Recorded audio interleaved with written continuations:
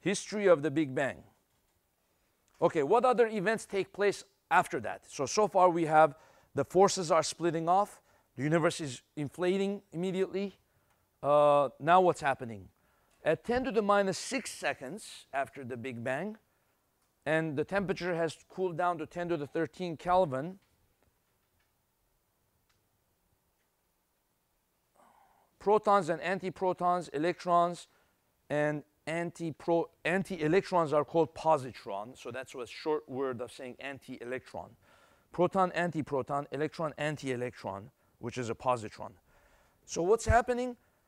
The original energy that was compacted into that little space was just in the form of pure energy. That energy, since it's cooling, it's starting to produce particles, what we call particles. Okay? How do you produce particle from energy? Are they the same thing, or are they completely different? So we used to think that a particle, that matter, was very different than energy, because energy you can't see. Electromagnetic energy you can't see, you see, and particles you can touch, you can feel. We used to think those two things were completely different. Who opened our eyes to the fact that energy and matter are actually one and the same thing? His first name starts with A. Last name starts with E. Albert Einstein again, right? His equation, energy E equals mc squared, right? Energy and matter are the same thing. So the universe starts out pure energy, and then once it's cooling, that energy that's expanding, part of it gets transformed into matter and antimatter. You see? So that doesn't defy the laws of the universe. That's exactly equivalent to the laws of the universe. Energy and matter are equivalent. See here? You have pure energy. You see? Radiation creates particle and antiparticle. Particle, antiparticle. Then what could happen is that the particle and antiparticle can come and hit each other again. Particle and antiparticle will annihilate each other, creating radiation, back to radiation.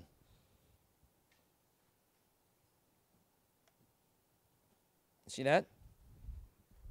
So the universe at the beginning was doing this constantly.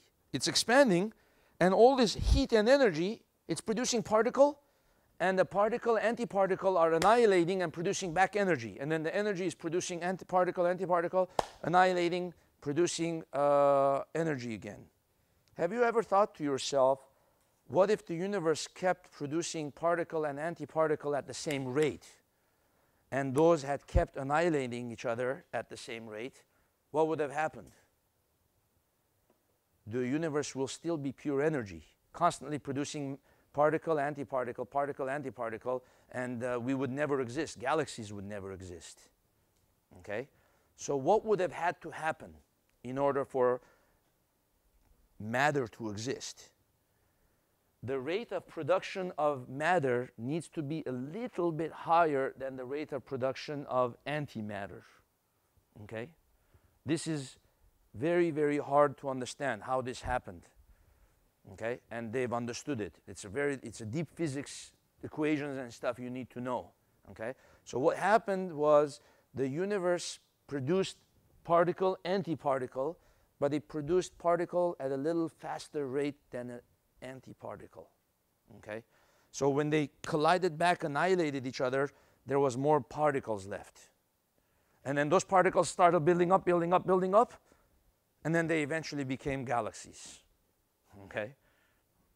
And those are galaxies, and we are made of particles. You see? Okay,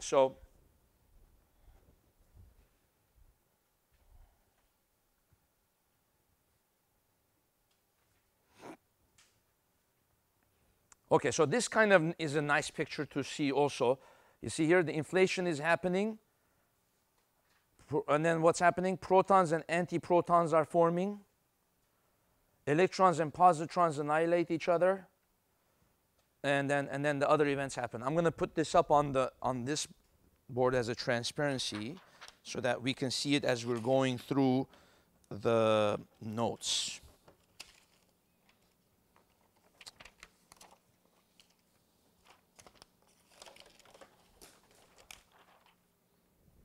So it's this bottom one here. It's the same thing basically.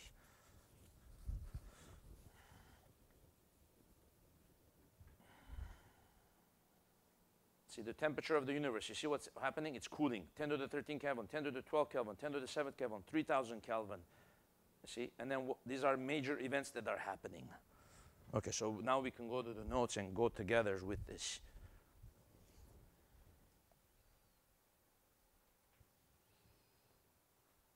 At about a time of 10 minutes after the Big Bang, what happens? That's roughly here. That's not that long if you consider, but a lot has happened in 10 minutes. The universe is now probably a pretty sizable size, like this, you know. It's cooled dramatically down to 10 to the 7th Kelvin, 10 million Kelvin. See this, you could say this 10 million Kelvin. It's still hot, but much cooler than what it began. And then an important event is happening at that time. Some hydrogen fuses into helium. You see here, look what's happening. You see here the red-looking ones here, the pink-looking ones. And then you have some black-looking ones. You see here in the picture? This is black. And then these ones are the red ones. And then this red is by itself. These blues are by itself. And then you have red, red, red. Then you have a black one, black one. This is pretty, the reason I'm going over it kind of slowly is pretty interesting what's happening here. So by about 10 minutes after the Big Bang, what has happened? The red ones stand for what? Starts with P, protons. You've formed a significant amount of protons.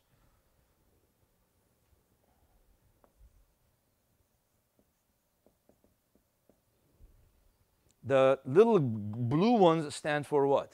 Or green ones, I should say. Green ones stand for little tiny electrons.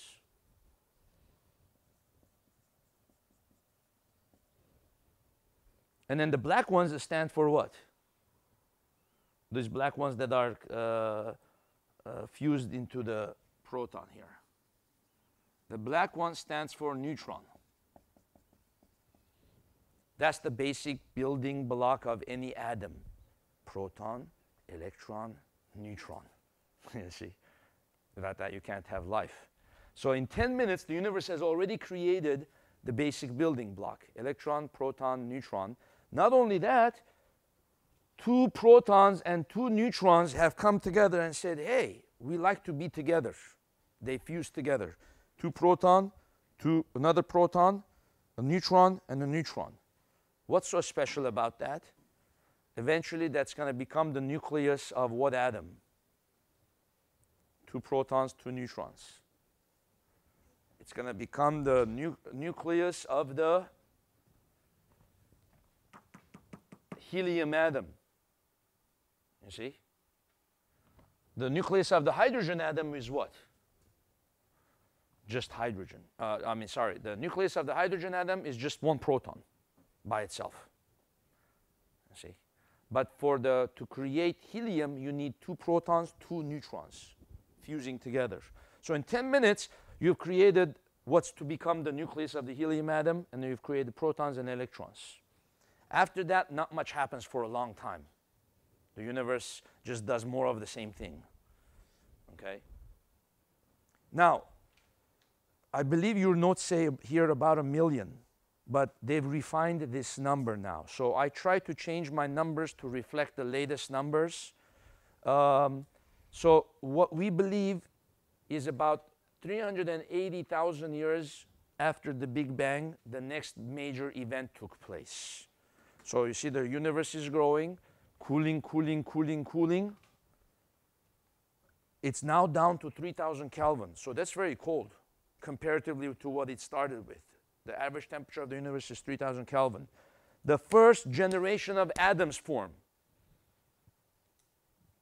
Okay, and that's in the picture right here. Okay. You see here in the picture, you've got red one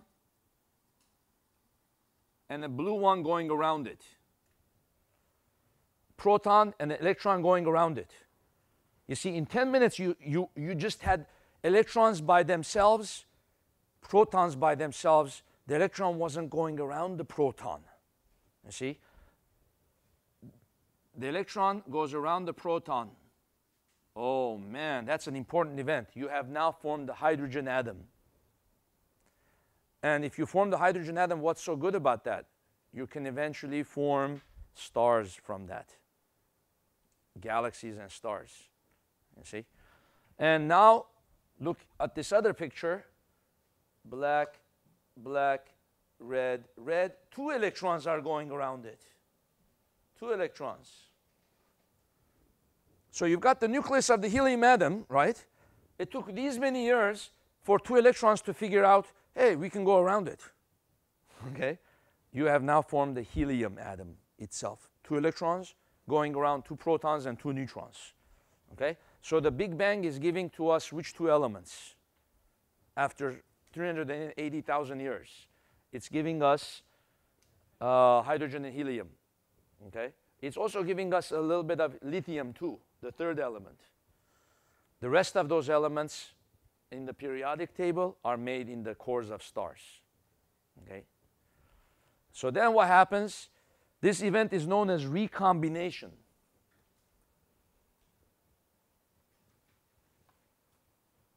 This is called recombination. Up to this moment, radiation dominated the energy of the universe.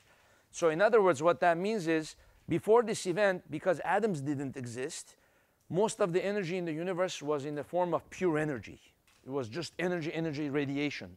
But now, after that, came the dominance of matter. Because atoms formed, you started forming atoms. And the universe became, before this event, the universe was opaque. Because what would happen was the energy would go and come back and reflect off itself, you see. And once atoms formed, you see here the radiation was free to escape. It was free to escape, and the universe became what's known as transparent. So up to this moment, radiation dominated the energy of the universe, and the universe was opaque. After recombination, matter dominated the energy of the universe, and the radiation was free to escape. Universe became transparent. Okay, what does that mean in terms of us?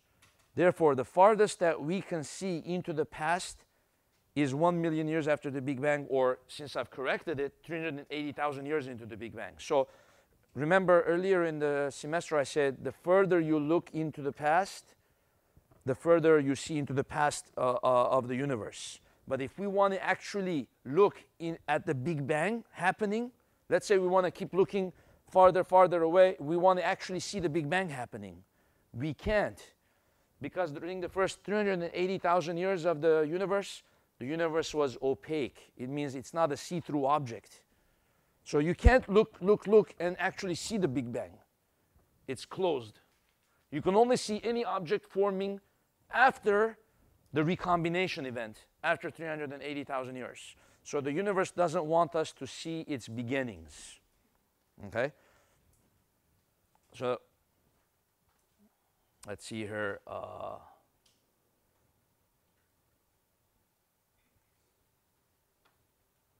You see here? The energy of the universe. This is the temperature of the universe. It's cooling, it's cooling, it's cooling, it's cooling. Radiation dominates the energy of the universe until we get to the recombination event. After that, matter dominates the energy of the universe. Why? Because the first atoms formed then, you see, hydrogen, helium. And then galaxies began forming after that, and then we have today, the dominance of matter.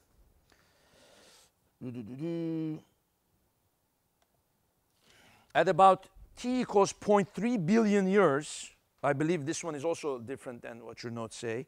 That means about 300 million years, you see. 380,000 years, matter begins dominating. At 300 million years, or 0.3 billion years, galaxies and stars begin forming. So it's not that much longer after the recombination event. These are actual pictures. See, there's a little galaxy here, a tiny little galaxy here. We're looking into the past, you see, and we're seeing an actual galaxy forming. Arrows indicate galaxies beginning to form 13.4 billion years ago. See, that's how far into the past we're seeing. Now, when did the Big Bang happen? 13.7 billion years ago. So that means 0.3 billion years has passed. 300 million years have passed, and already galaxies are beginning to form from the hydrogen that the Big Bang gave us. You see? Clusters of galaxies formed 11.2 billion years ago. So that means it took about 2.5 to 3 billion years. Massive clusters of galaxies began forming. You see? And one final thing to look at, and then it will be good to take our break there.